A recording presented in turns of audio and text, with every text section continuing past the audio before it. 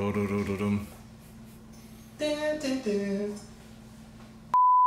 there, Michael Church, Crawl Space Ninja. We got a great question from Timothy in Summers Point, New Jersey.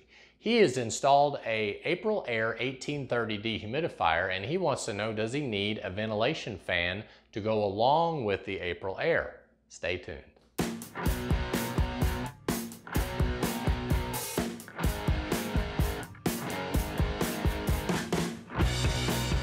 Hey Timothy, that is a great question. In fact, I know you mentioned that the April Air 1830 is installed and will be exchanging air. Now, I don't know what exact setup you have with the April Air, but if you have installed the dehumidifier to be a standalone unit inside the crawl space. So in other words, it is not pulling any air from the living space. It's just set in the crawl space. That's all it is, all right? So if you've got that type of situation going on, then you will most likely need some type of ventilation according to the Environmental Protection Agency.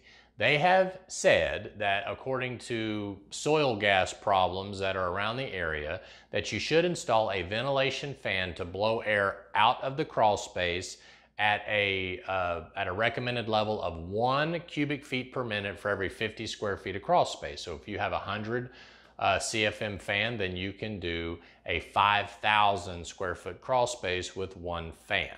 Now, you mentioned that the April Air is acting as an air exchanger, so you may have a different setup. You may have it set up in the living space where it is blowing air into the crawl space from the living space where it's applying positive pressure.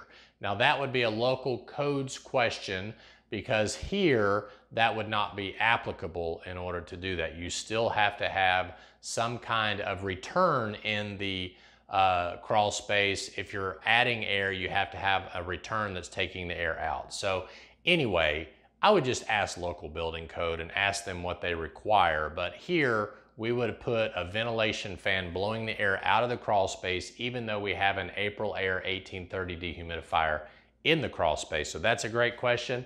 I am Michael Church with Crawl Space Ninja, and I hope you make it a happy and blessed day, and we'll see you later.